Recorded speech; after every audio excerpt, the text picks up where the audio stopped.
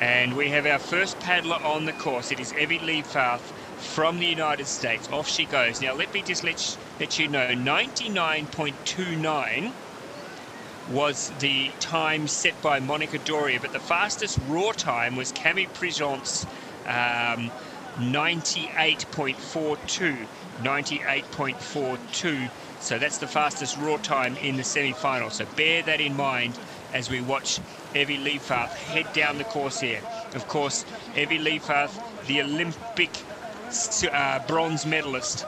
So what a race she had there. Can she bring that form?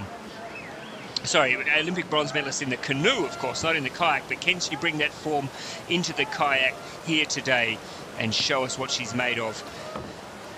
The two minor medalists from Paris both missed out on the final today. In fact, Klaudia Zwolinska from Poland and Kimberly Woods from Great Britain both missed out on making the final. So just goes to show how tight the racing is at the moment.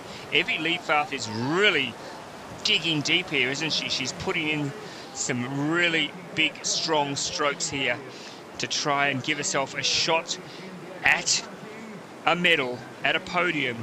98.42, that's the time to remember if she wants to be in the mix. A little bit deep there on that upstream gate. Oh, gets a big kick out of there, and that throws her right off course. Unfortunately, lost a bit of time getting back to gate number 22.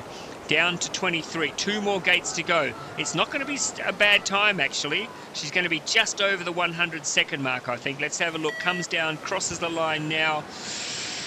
102.69. 102.69. Look, you know, it is a final. It's a final, and anything can happen. The most important thing is no mistakes, though, for the young American. And she will now have to wait. But that last upstream gate, it really spat her out the other side, and she really lost maybe a second on that last upstream gate for Evie Leibfarth from the United States.